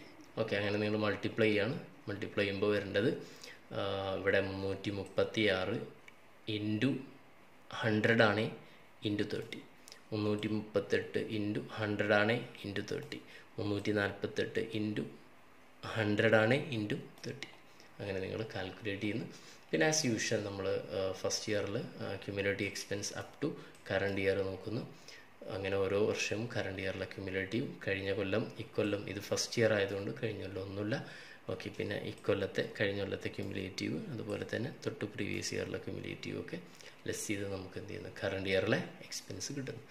ഈ കറണ്ട് ഇയറിലെ എക്സ്പെൻസ് വെച്ച് നമ്മൾ എന്ത് ചെയ്യണം, ജേണൽ എൻട്രി എഴുതുന്നതാണ്. ഫസ്റ്റ് ഇയറിൽ നമുക്കറിയാവുന്ന പോലെ employee compensation expense account to ESOP outstanding, അതേപോലെ ഫസ്റ്റ് ഇയർ എൻഡിലും പിന്നെയും P&L അക്കൗണ്ടിലേക്ക് ഈ എംപ്ലോയീസ് കോമ്പൻസേഷൻ എക്സ്പെൻസ് ട്രാൻസ്ഫർ ചെയ്യുന്ന എൻട്രി. ഇതേപോലെ സെക്കൻഡ് ഇയറിലും എംപ്ലോയി എക്സ്പെൻസിൻ്റെ 3,60,000 ആണ് നമ്മൾ ഓൾറെഡി കണ്ട ടേബിൾ പ്രകാരം. സെക്കൻഡ് ഇയറിലും P&L അക്കൗണ്ടിലേക്ക് ട്രാൻസ്ഫർ ചെയ്യുന്ന. തേർഡ് ഇയറിലും നമ്മൾ സെയിം എൻട്രിയാണ്, എമൗണ്ട് വ്യത്യസ്തമാണ് എന്നേ ഉള്ളൂ. തേർഡ് ഇയറിൽ പിന്നെ നമ്മൾ എന്ത് ചെയ്യാണ്, ആ ഓപ്ഷൻ, എല്ലാ ഓപ്ഷനും എക്സൈസ് ചെയ്ത് ക്വസ്റ്റ്യൻ പറഞ്ഞിട്ടുണ്ട്. ബാങ്കിലേക്ക് നമ്മൾ 348 എംപ്ലോയീസേ ഇപ്പോൾ ഉള്ളൂ. 400 എംപ്ലോയീസ് ഉണ്ടായിരുന്നു. പല ഇയറുകളായിട്ട് നമ്മൾ എന്ത് ചെയ്തു, കുറേ ആളുകൾ കൊഴിഞ്ഞു പോയി. ഇപ്പം 348 പേരുണ്ട്. 100 ഷെയർ വെച്ച് 50 രൂപയ്ക്കാണ് അവർ നമ്മൾ കൊടുത്തുള്ളത്. അതാണ് എക്സൈസ് പ്രൈസ്. അത്രയും നമുക്ക് എമൗണ്ട് കിട്ടുള്ളൂ.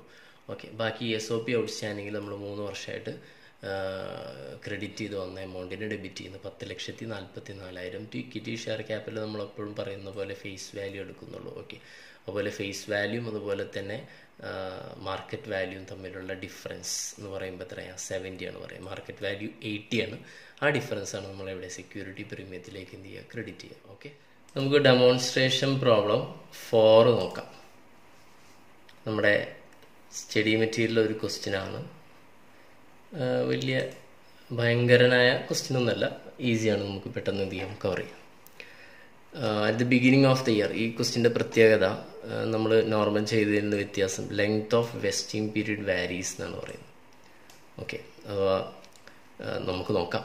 എക്സ് ലിമിറ്റഡ് ഗ്രാൻഡ് 200 ഷെയർ ആണെന്ന് ഗ്രാൻഡ് ചെയ്തുള്ള 400 എംപ്ലോയീസ് ഉണ്ട് കേട്ടോ.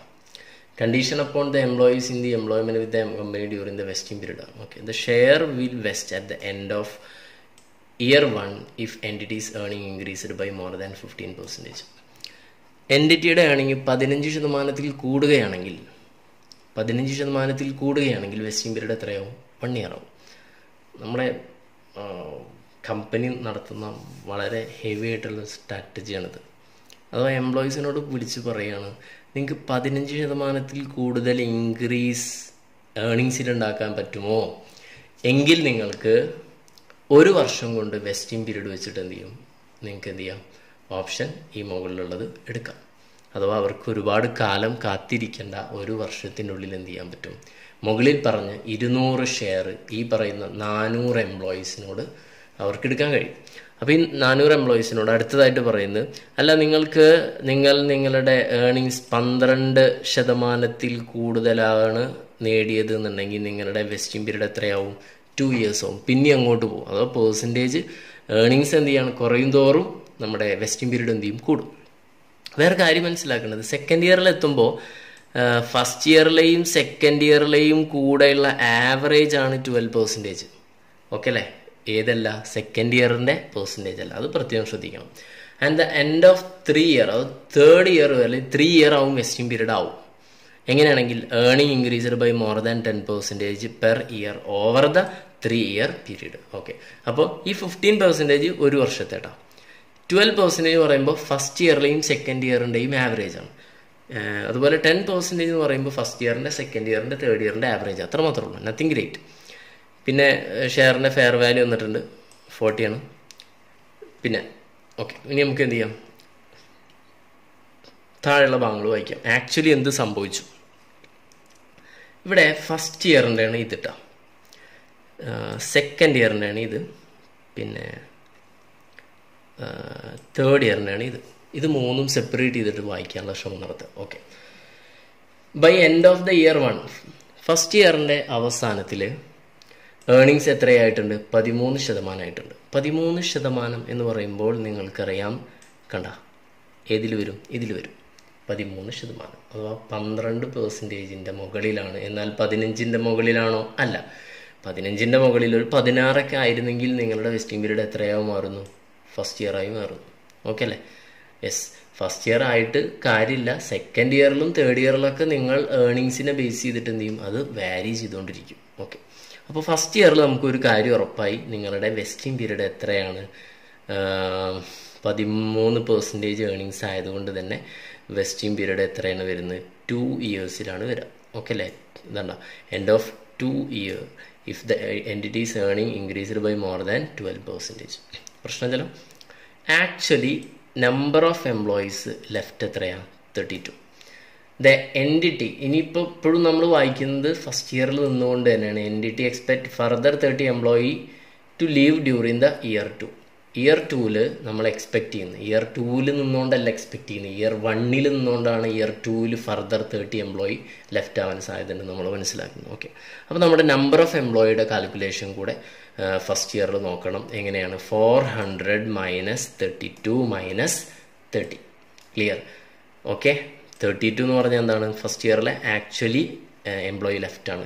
ഇനി നമ്മൾ ഉദ്ദേശിക്കുന്ന അടുത്ത സെക്കൻഡ് ഇയറിൽ ഒരു 30 പേര് കൂടെ പോകാൻ സാധ്യത ഉണ്ട്. അപ്പോൾ നമ്മൾ അതും കൂടെ ലെസ് ചെയ്യുന്നത്. അപ്പോൾ 400 മൈനസ് 32 മൈനസ് 30. ഓക്കെ. ക്ലിയർ ആക്കി മനസ്സിലാക്കി വെക്കാം. അടുത്തത് സെക്കൻഡ് ഇയറിലെത്തിയപ്പോൾ നമ്മുടെ ഏർണിങ്സ് എത്രയായി? 11%. 11 എന്ന് പറയുമ്പോൾ ഏതായി? ലാസ്റ്റ് ഒന്ന്. അപ്പോൾ നമ്മുടെ വെസ്റ്റിംഗ് പീരീഡ് പിന്നെയും എന്ത് ചെയ്തു, കൂടി. ഓക്കെ അല്ലേ? നമ്മുടെ എംപ്ലോയീസൊക്കെ ഭയങ്കര പണിയെടുത്തിട്ടുണ്ടാവും എന്തിന് 15% മുകളിലാക്കാം. അങ്ങനെയാണെങ്കിൽ നമുക്ക് ഒരു വർഷം കൊണ്ട് കിട്ടുമായിരുന്നില്ലേ? പക്ഷെ അവരെത്ര ശ്രമിച്ചിട്ട് എത്രയേ പറ്റുള്ളൂ? തേർഡ് ഇയർ ആകുമ്പോഴും 10% പറ്റുള്ളൂ. അപ്പോൾ 10% ആണെങ്കിൽ എന്തായി? ഓക്കെ സോറി, സെക്കൻഡ് ഇയറിലല്ലേ, സെക്കൻഡ് ഇയറിൽ എത്ര പെർസെൻറ്റേജ് ആയി? 10% ആയി. അപ്പോൾ എത്രയാണ് നമ്മുടെ വെസ്റ്റിംഗ് പീരീഡ് പറയുന്നത്? എത്രയാണ്?